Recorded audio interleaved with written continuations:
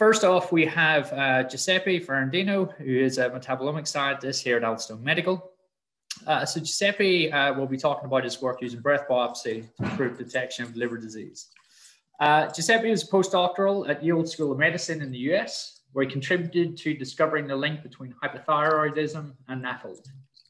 He was then at the Max Planck Institute of Molecular Cell Biology and Genetics as a postdoc scientist. And in the 2 years there, he focused on the identification of a signaling pathway that promotes lipid accumulation in the liver. And Giuseppe's been with us here at Alstone since last year. So his talk is breath biopsy to discover novel exogenous VOC probes, evoke probes for chronic liver disease. Over to you, Giuseppe, and thanks. Hello, my name is Giuseppe Ferrandino, and I am a metabolomic scientist at Alstone Medical.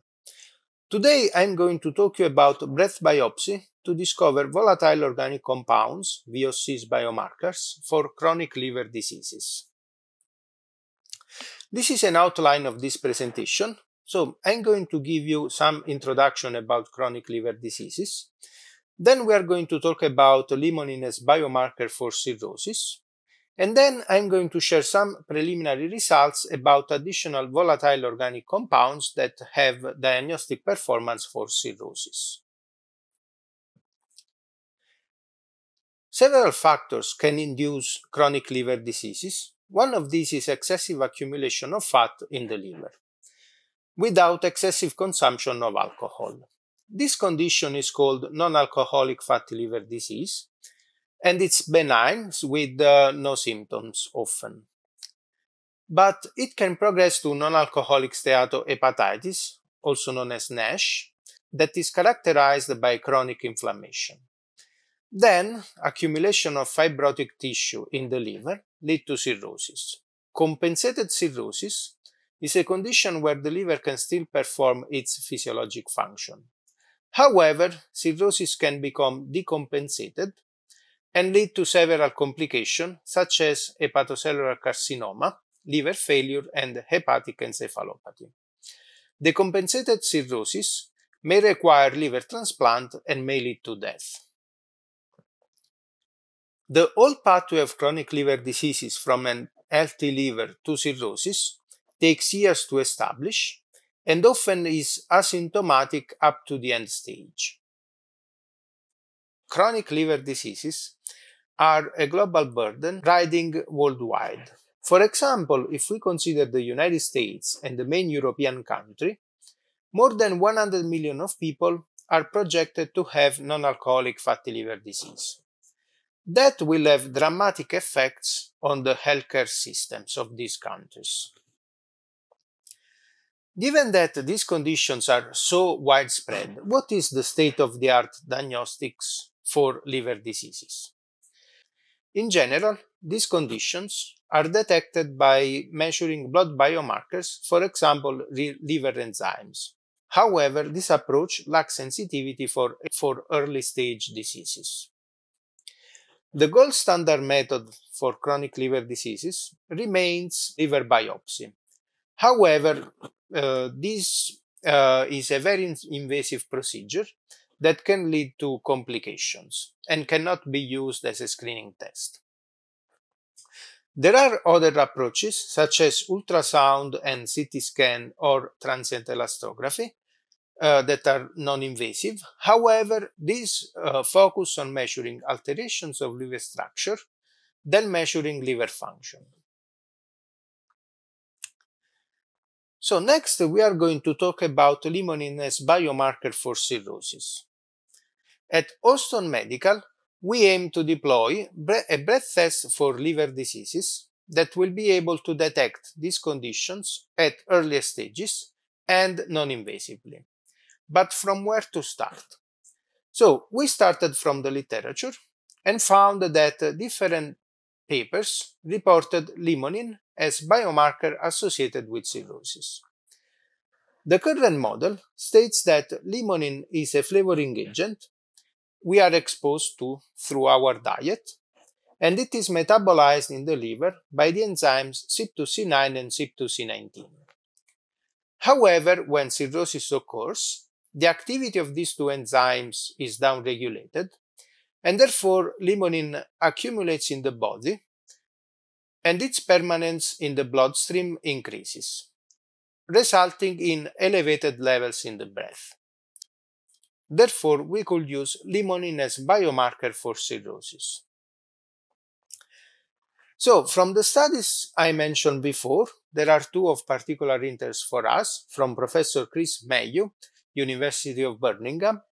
Here we can see, on the left, that patients with cirrhosis have elevated levels of limonene in breath compared to controls. However, after liver transplant, in some of those patients, levels of limonene normalizes in the week after, indicating that breath limonene levels are related to well-being of the liver. In a follow-up study, they stratified the patients by the presence of hepatocellular carcinoma. And they found that patients with cirrhosis have remarkably elevated levels of limonene in the breath. However, patients with HCC over the underlying cirrhosis have moderately elevated levels. The authors were not able to conclude if this difference is due to the presence of hepatocellular carcinoma or to an earlier stage cirrhosis in the patients with HCC. We answered this question in our study, and I'm going to show you the results later. So these are some characteristics of our studies. So first of all, the goals. So we want a proof of principle that a breath biomarker could be used to detect cirrhosis or hepatocellular carcinoma. We wanted to validate the results from the literature, estimate the performance and correlation with blood biomarkers, and identify possible confounding factors. On the right, we can see some of the inclusion criteria. I would like to point you to the last row, where we measured the severity of liver disease by using the Child-Pugh classification and included patients with the Child-Pugh A and B, and matched the disease severity between patients with cirrhosis or patients who developed also hepatocellular carcinoma. This is an overview of how the breath biopsy assessment pipeline works. So breath biopsy have been collected at the Addenbrooke's Hospital by using the Resiva breath sampler. VOCs have been concentrated in sorbent tubes that then were shipped to Alston Medical for analysis. Together with the sorbent tubes, we received also several other data from the patients, such as age, weight, and blood metrics, and other information. So at Alston Medical, then, we analyzed the VOCs by using state-of-the-art mass spectrometry instruments, and then we were able to measure limonene and obtain absolute quantification against limonene standards. And here are the first results. So, as we can see, we found that patients with cirrhosis have elevated levels of limonene in breath compared to healthy controls. Patients with cirrhosis complicated by hepatocellular carcinoma also showed significantly elevated levels of limonene compared to healthy controls.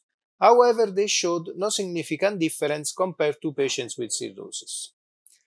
Given that cirrhosis severity was matched between these two groups, we concluded that probably cirrhosis is the main factor causing elevation of limonene in breath, and hepatocellular carcinoma has only a minor effect. For this reason, we gathered together the patients with cirrhosis and those with the cirrhosis plus HCC in one single group for further analysis. Next, we explored the diagnostic accuracy of limonene for a potential test by building a rock plot that we can see here on the left. We measured an area under the curve of 0.78 and the Uden index corresponding to levels of limonene in breath of 10.2 nanogram per liter. So we can see also the confusion metrics and some more data about performance of limonene breath test. Then we investigated if level of limonene in breath correlate with the blood biomarkers, but which one to choose? In this representation here, we can see that limonene, once ingested, is biotransformed and excreted by the liver. Similarly, bilirubin, a compound produced by the degradation of hemoglobin, is cleared by the liver, and when it is elevated, is a potential biomarker of reduced liver clearance. Then albumin and prothrombin time expressed in INR are biomarkers representing the protein synthesis capacity of the liver. Then alanine aminotransferase is a blood biomarker representing liver damage, and it's elevated in the blood as consequence of hepatocytes cell death. And therefore, we used these 4 biomarkers to see if there are correlations with the limonene. As we can see here, so limonene positively correlates with the bilirubin and also with the prothrombin time expressed as INR. On the other hand, limonene correlates negatively with albumin and showed no correlation with alanine aminotransferase. Now, bilirubin, albumin, and INR can be used as a proxy biomarkers for liver function, and alanine aminotransferase can be used as a biomarker of liver damage.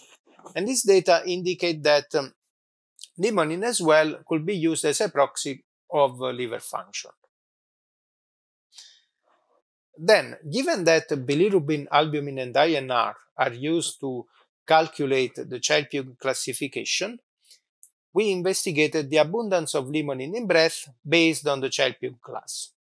As we can see here, as expected, patients with Child-Pugh class B have elevated levels of limonene in breath compared to patients with Child-Pugh class A. Then we identified the possible confounding factors. So we found that body mass index, diabetes, portal hypertension, and ascites had no effect on the levels of limonene in breath. However, of course, one of the confounding factors is exposure. We measured it by a crude estimation of asking how often the patients were drinking citrus products, such as orange juice. As we can see here, patients drinking citrus products daily had elevated levels of limonene in breath that were drinking them non-daily. We also investigated the impact of some drugs, specifically CYP2C9 and 19 substrates, which showed an effect on levels of limonene in breath. Indeed, as we can see, patients intaking these drugs in the week before the breath collection showed significantly elevated levels of limonene in breath compared to those that were not taking those drugs. However, surprisingly, we found that patients taking CYP2C9 and 19 inhibitors showed no significant differences. This may be explained by compensatory effects involving other CYP enzymes that may metabolize limonene. All those data have been summarized in a publication that just came out on clinical and translational gastroenterology. Last, I'm going to show you some preliminary results about additional volatile biomarkers for the diagnosis of cirrhosis. With the Orbitrap system that we have at Houston Medical, we can perform targeted analysis of breath samples, as I showed you before for limonene, but on the same breath samples, we can also perform untargeted analysis to identify additional volatile organic compounds. So, these are just some preliminary results, but first we started to see if we could discriminate breath samples from the controls.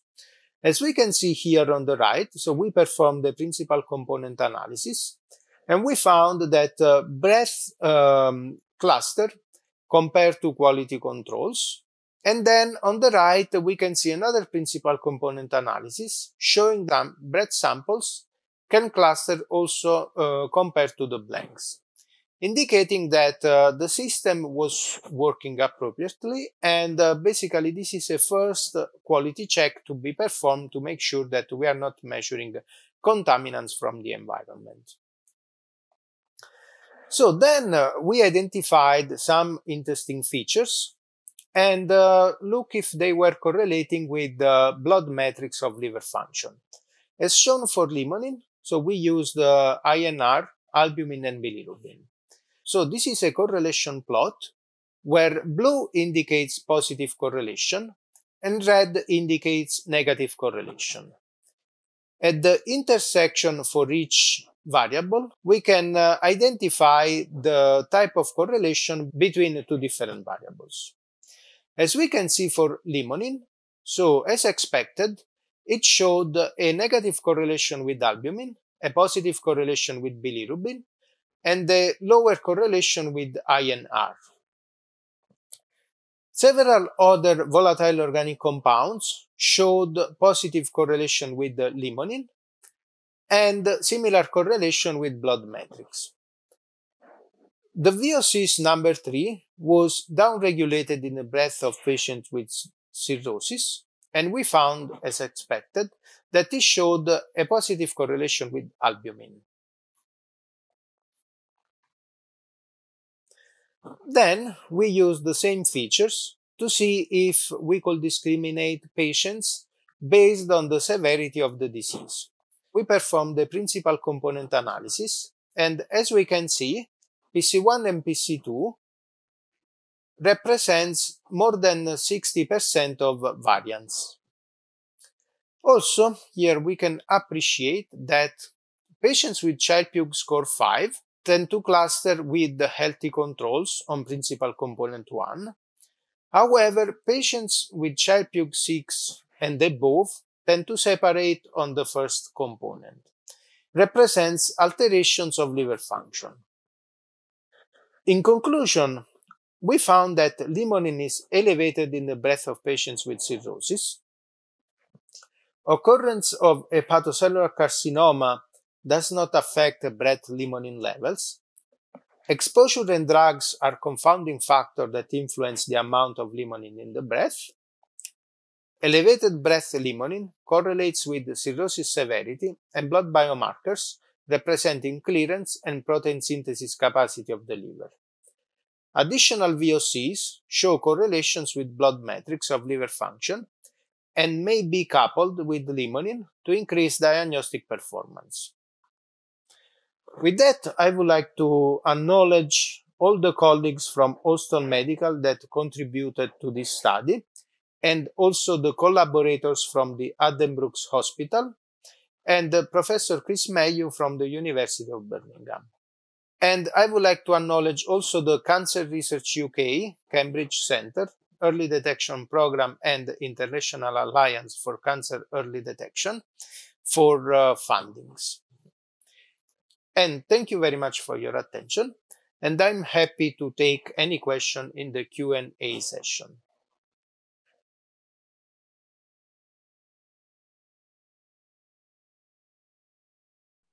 Thanks for that, Giuseppe. So if you start your camera and unmute your microphone, we can jump into questions. So there's one from John, who we'll be hearing from next.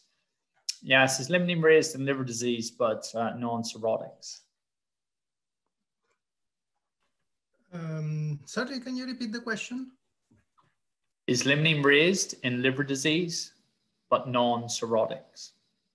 Okay, so we are going to test that. So for now, we only have data from cirrhotics, but there is one paper in which they measured limonene in pre-cirrhotic patients, and they found that the levels were not elevated in those patients. However, we have to mention that these are steady state levels, so exposure was not adjusted. So yeah, probably maybe exposure was still lower than clearance. Okay, thanks. I have one question as well. So obviously in the initial results, the limonene was coming in through dietary intake, so it was uncontrolled exposure. essentially. Can you talk a little bit about some of the plans for delivering a specific dose of limonene and what your kind of expectation is there in terms of what we'll be seeing and what the likely performance is? Yeah, sure. So in our study, we were relying on random exposure. So of course, like this represents the clinical reality of the setup in general. However, so patients that were exposed not so much, so had a little exposure that was lower than the clearance capacity of the liver, probably had low levels of limonene in the breath. And therefore, this can reduce the sensitivity of the system. Now, based on these observations, so yeah, we are asking the question, what happens if we standardize exposure before testing? So what we see with limonene is that when people intake it, even healthy people, when they get it, so we see that the levels of limonene in breath rises. However, we also see a decay over time, and of course, this is probably due to liver function. So limonene is metabolized, and therefore it decreases in the breath over time. Now, the question is, this decay is going to be the same also in patients with cirrhosis and earlier stage of liver diseases, or they will have a slower decay. We hope in the second option, because that would allow us to discriminate very well patients with liver disease from healthy controls. Is that earlier stage liver disease is the expectation? Sorry? Do you mean earlier stage liver disease? Yeah. So in theory, if these metabolic pathways are impaired already in earlier stages, if we challenge them by giving a certain dose of limonene, which is higher than the, let's say, similar to the normal exposure, but we are sure that everyone is exposed, or limonene is a safe compound, so we can even give higher dose. So we can challenge these metabolic pathways and maybe be able to see more subtle differences between healthy and patients with earlier stage liver disease, where maybe the metabolic changes are not so dramatic as in cirrhosis. There's a question from Andreas. So what other compounds or substrates for the CYP of limonene? I presume he means the same CYP enzymes that limonene target. Are there other substrates which are candidates for those CYP enzymes? Of course, there are other terpenes, however, so that may be metabolized by different CYP enzymes. So of course, that will require more structured approach to identify which are the main CYP enzymes metabolizing specific substrates. Because the literature is a bit confusing. So some compounds looks like are more specific for CYP3A4, some other for CYP29 and CYP2C19. And then there are also other compounds that are, so for example, partially, for example, ethanol is metabolized also by CYP2A1 in a limited way. So basically, so there are different substrates, but we need a wider elucidation to understand if there are compounds specific for specific CYP enzymes. And do you think there's then an opportunity to multiplex some of these probes? Because obviously there's some stable isotopes, metathesin and the like, that will target particular pathways. But it seems one of the limitations is if you have labeled carbon dioxide as your readout, it seems that by multiplexing some of these probes, that may get around some of those challenges. Have you got any kind of view on that? We can, the advantage of using non-labeled compounds, at least the compounds that we don't measure the end product that is the same for every compound, so is that we can measure the compound itself, and therefore we can not only follow limonene, for example, that is basically resulting from an altered CYP metabolism, but we could follow also other biomarkers that are altered, so that are metabolized by different metabolic pathways. So we can multiplex different probes so that we will get an overall overview of different metabolic pathways in the liver. And there are some of these pathways that are producing VOCs, and we are now in the process of see if we can find probes for other specific pathways. Got it, thanks. There's time for one last question. So were any of the patients in the study, did they have hepatitis viral infections? Okay, so there are studies, yeah. So there are studies for this kind of, for hepatitis infection. And so I can remember now out of my mind, some of them that were using metastatin breath test. So what they were observing was that, so these kind of studies were giving differences in a more advanced stage, but yeah, were not so performant in earlier stages. Okay, thanks. I think that's all the time we have for questions. Thanks again, Giuseppe. Thank you.